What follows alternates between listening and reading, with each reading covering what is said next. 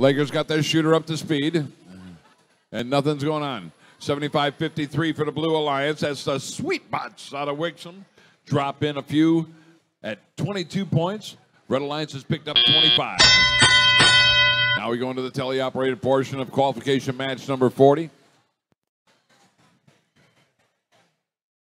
Alternate reality seems to be hung up on some of those power cells. There, no, they still got a couple underneath there. They just keep, there they go. Now they're back on the carpet. 60-20 on the Red Alliance. John Glenn Robotics taking aim. A little bit high on that one. Now they shorten the range. Now they're out. Now they're going to go pick up. And Wings of Fire making their way all the way back down to the loading zone. There are human players in the loading bay filling up with 5 power cells. Wings of Fire have their full complement. Running down the lane. Taking up a position at the end of the trench. Take a 1, 2, 3, 4, and 5. A full complement by the Wings of Fire out of Pontiac, Michigan.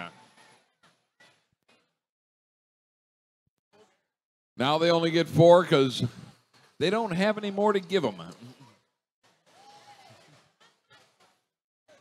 They like that sweet spot. Oh, that third one was just a little bit off on its speed. Fell a little bit short. Now they're going to go foraging for power cells. Got to get this shield generator up. Blue Alliance needs 1 more to get to the level 1.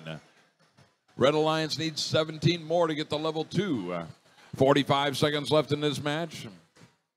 Nice soft shot by the Waterford team Lakers.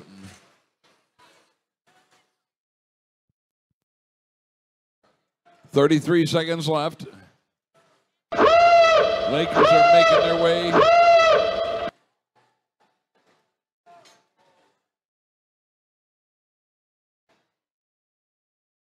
Wings of Fire going to straddle the perfect placement of their detachable hooks.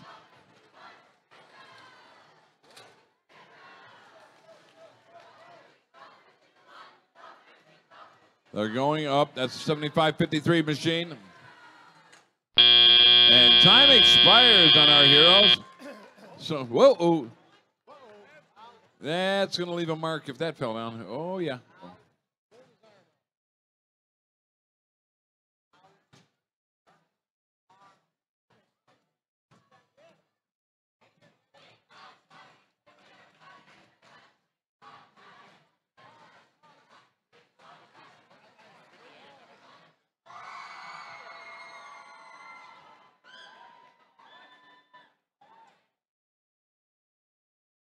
Scores.